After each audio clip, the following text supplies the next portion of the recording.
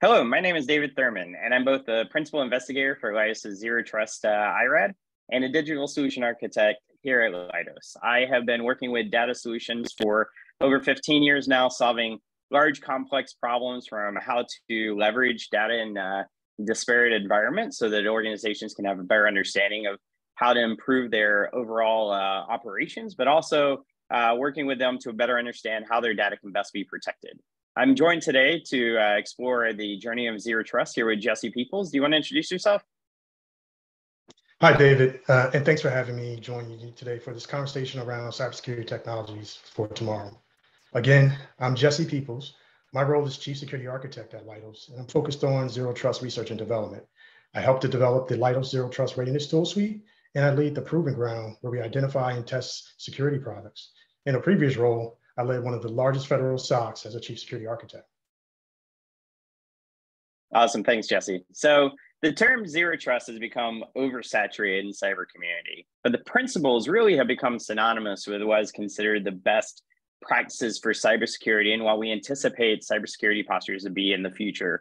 So as we have this discussion, I know we want to talk about today and tomorrow. Let's start with today, and let's really explore, Jesse, in your experience with a lot of the organizations that you've been working with, what are some of the challenges as well as some of the areas of strength that a lot of these organizations have that you've identified thus far? Good question, David. So over the past 2 years, I've been deep diving into Zero Trust architectures and implementations. I've had the opportunity to work with customers in the civilian, health, defense, and intelligence communities. Even though these agencies have very different environments, I'm seeing some common strengths and themes. The first strength is federal agencies know what Zero Trust is and what it is not. There is an understanding that there's a need to advance cybersecurity, and it will take a culture shift. Second, customers understand that Zero Trust is not a single product, but current and future technologies will help them mature their security posture. And lastly, for strengths, I'm seeing that most maturity is in the implementation of ICAM solutions and leveraging granular access control policies for device posture checks. With strengths, you have challenges, right? So federal agencies are having a lot of challenges as they work toward maturing their architecture. I've seen a common theme in around 3 areas that I want to talk about. First is having enough skilled cybersecurity workforce to design, implement, and maintain the cybersecurity technologies. Second, how to accelerate technology adoption and design a flexible architecture. Lastly, again, with the explosion of data in their environments, how do agencies secure and manage the data without crippling their ability to share that data that enables their mission? Yeah, and I think you highlight on several challenges here, and I think there has been this shift really recently in organizations really understanding what Zero Trust is and how to apply it within their environment and what this cybersecurity posture will look like for tomorrow. But one of the big challenges is that cultural component, right? It's not necessarily tied to a technological insertion or a technological advancement specific area, but it's helping the organization as well as the individuals of that organization really understand how this cross-pillar or integrated approach to cybersecurity is going to be first and foremost within their environment. So you and I have talked quite a bit about how important training is. We here at Leidos have worked significantly in building up a training pipeline, helping identify resources both from vendors as well as we've created our own training and toolkits for individuals who are wanting to get more involved in the cybersecurity space, especially as we look to these different pillars. But what are some of the things? I mean, this is just a portion of the problem, and we're only providing training as just a part of that solution. What are some of the other areas that you can see organizations really bolster this approach to help address that cultural challenge? Yeah, so as you and I have discussed in the past, finding and retaining skilled cybersecurity professionals can be a significant challenge. Implementations of cybersecurity architectures require expertise in areas of network security and identity and access management, but there's also a need for interdisciplinary knowledge, right? And what I mean by that is security engineers will need to collaborate with teams or have knowledge of enterprise IT systems, tactical edge systems, compliance, and even legal. What I see is the need for the talent to be more adaptable and flexible and learning new skills just as fast as new technology emerges. An example would be a network engineer that uses traditional perimeter defenses must now expand their skills to use software-defined networking, SASE solutions, and implementing microsegmentation. Another good example is a traditional SOC analyst may need to expand their skills to be able to write playbooks for automation using SOAR tools. To stay ahead of our adversaries, agencies and industry need to heavily invest in the workforce. This means that we all need to support cybersecurity upskilling for folks on a non-traditional path and a traditional cyber career path. Something exciting that I've seen recently is system integrators like Leidos collaborating with our vendor partners in academia, creating those training paths to include certifications and training on specific tooling that the customers are looking to implement. Yeah, it's interesting you talk about that partnership with academia, right? Because I think it is really critical that, as we start looking to bringing in individuals from university, right, those earlier in their career, helping instill some of this integrated approach or integrated mentality is going to be critical. But there's also that element of those that have been running, SOCs and NOCs, right? What are some of the ways that they can look outside of their paradigm that I've found to be really exciting?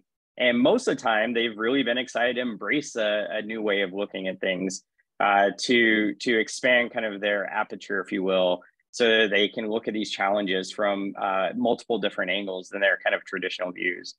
So that being said, you did mention a little bit there, partnering with vendors, partnering with the universities. I know the Zero Trust Proving Ground here at Leidos, you've worked very closely with a lot of our vendors. And it's really important when we work with organizations for them to understand not only these cultural challenges, but also how the technology itself can help advance their architecture. And so in your relationship with these vendors, you've done a lot to help expedite or accelerate that zero trust journey. And so I would like for you to talk a little bit about how you've collaborated with vendors. What are some of the benefits that you've identified by working with vendors and organizations that help advance their maturity? So vendor products help enable zero trust, but their vendor landscape is really crowded with evolving technologies. I see many of our agency leaders are inundated with marketing, so it's challenging for them to identify the right solutions for their architecture, and it's costly for them to pilot interoperability with legacy technologies. With the Zero Trust Proving Ground, where we identify the best of breed technologies, integrate them into a secure architecture, and validate their capabilities with testing tools, this helps reduce the adoption risk for our customers. We do this in a lab environment that is designed to simulate our customers' hybrid and multi-cloud environments. I work really closely with the vendors, and we do this to partner and validate the latest technology against our customers' use cases. Sometimes we get access to technology even before it's publicly available. We provide at Leidos that independent third-party evaluation to assist our customers in accelerating adoption through products evaluations and deployable automations such as infrastructure as code and microservices. The Proving Ground's findings are inputs into our zero trust readiness assessment and our technology roadmaps. Yeah, I think that's probably my favorite part of what you guys do is how it integrates into that assessment process, right? We've been building out kind of the ZTRL assessment platform, but being able to drop in a tool and understand how that takes you from today's maturity to tomorrow's goals, and the features that are associated with it. And it really helps reduce the amount of time spent on doing that market analysis, because you guys have already done it, but also helps the organization understand what's the biggest bang for their buck when they're trying to address some of those gaps within their architecture. So it's really exciting stuff you guys are doing there today. But I do want to transition here for a minute to my favorite topic, which is tomorrow. I'm as a principal investigator, I'm always having to look down the road and seeing where do we want to go from an R&D standpoint, but also where is technology leading us? Where are the new capabilities and features that are out there? And something that I get really excited about is the integration of tools like AI/ML, or a lot of the different advanced technologies that are really starting to percolate to the top. And so as we look to that new type of world, one of the things that is going to be really important is having an architecture that allows us to enable a lot of those technologies. I would say historically, we've been really focused from an architectural standpoint and how we can scale. And it's gone beyond that as we start looking at embracing a lot of these analytic tools that are out there. We're going to have to shift to a more open framework rather than that kind of lockdown framework that we've had into the past. Integration is going to have to be first and foremost. And there's got to be a massive focus on flexibility, right? It's the integration and interoperability of individual components with the core architectural technologies, right? So how do we allow these tools, and how are vendors addressing that challenge of these tools being able to work across their different kind of core functions or what they're the areas that they're traditionally focused in? And you and I have talked a lot about this as well with a lot of our colleagues. We call it our security mesh environment, right? And I think as organizations look to the future, it's going to become much more important that we have this mesh type approach that allows not only the organization to be able to pivot to include these components, but also the individual products, right? How are they able to leverage, whether it be risk scoring, like tools like what our PDP core capability does, or if it's other types of analytics within the environment to identify potential threats. How is that being leveraged, and how can we expand the current architecture to allow those to operate? So I think that's going to be a really exciting kind of way to look at architecting new environments and even pivoting the current existing environments. But that does lead me to kind of that next technological framework, or that next technological insertion point, which is a lot of these new and upcoming or emerging technologies, which is generative AI, post-quantum computing. You can't go a day without hearing someone talk about these. They're probably the hottest topics, and they are becoming very integral to the way businesses operate. And especially when we start looking at their capabilities within the cyber framework. And so from your kind of collaboration with vendors and thinking through that security mesh environment, right? How are vendors looking to leverage these types of technologies, whether they be a part of their tools or is what I like to call sidecarts to the tools that allow them to bolster their effectiveness and provide that added security? I'd love to hear kind of, do they see them being incorporated into the roadmap, or are they parts of functionalities that they're building out within their tools? Yeah, and you hit on some key ones there, like quantum computing and AI and ML. Let's start with post-quantum cryptography, which is about proactively developing advanced security capabilities to secure critical information systems from being compromised through the use of quantum computers. Like, we know that our adversaries will eventually have quantum computers and will attack our non-quantum resistance cryptographic algorithms, right? So we are looking into this very heavily.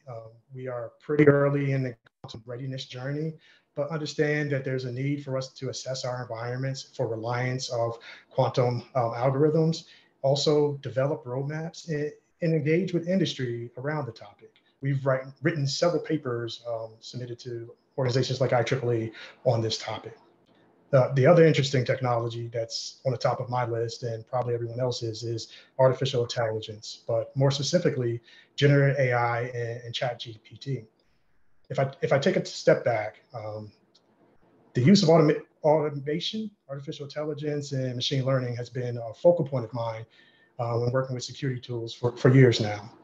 Starting back when I was a chief security architect for a SOC, I always looked how security tools incorporated automation and AI ML to assist with threat detection, incident response, and vulnerability assessments. AI and ML is very helpful in identifying things of interest that need to be further evaluated by humans. It's also important to use AI ML for evaluating insider threat. It helps provide that user and entity behavior analytics. Now, there's a lot of interest in how generative AI can be used in cybersecurity. One thing we know is that our adversaries will use generative AI. We know this from several intelligence reports that our adversaries are already using generative AI to create or write malicious code and to produce that credible sounding phishing and spear phishing content that's used for social engineering attacks. Some of our vendor partners are out front developing this intelligence, and in turn, they're leveraging generative AI and natural language models that interface with the security tools to build stronger defensive tools and to make the tools more accessible to a wider range of users. Using natural language opens up the door to add on security analysts to be able to use the tools. A focus area for Leidos around generative AI is to build those secure environments where our customers can train and leverage models while protecting their own sensitive data.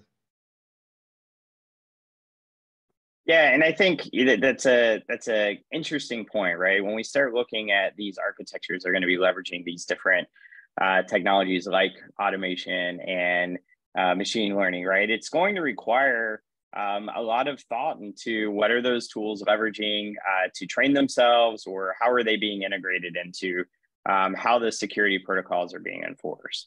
And it does lead me down kind of a path where, you know, if you think about things like generative AI, right, it's an incredibly powerful tool and it provides a lot of benefit to organizations, especially when they're dealing with these large amounts of data that are specifically unstructured, dealing with language. And, you know, when you look at the amount of information required to train these models, it is massive. And that is one of the biggest challenges we have as we go into the future is technology is requiring or creating more and more data, but also there's a challenge of knowing what data is out there and where are the challenges. So I do want to talk a little bit about some vulnerabilities, if you will, or some potential challenges with generative AI, or, you know, the application of these tools. And that's, you know, while on the one hand, there's a lot of benefits. And as you mentioned earlier, people on their journey have, you know, there's a lot of things they've succeeded on, a lot of things they've had challenges with. Generative AI is helping us start to uncover some of those. So some of that being the amount of data required to train these tools is going to be massive, and understanding what is the data, what is actually in that data, and understanding, are there buried artifacts within that data that could be potentially leaked in a way that you would not want to expose the inner workings of the organization. How responses are generated. Can you aggregate data across different types of responses that are generated from a large language model that provide maybe insight into specific IP or inner workings of an organization, which could make that organization vulnerable, not to mention PII and some of the traditional data elements that you would want to protect.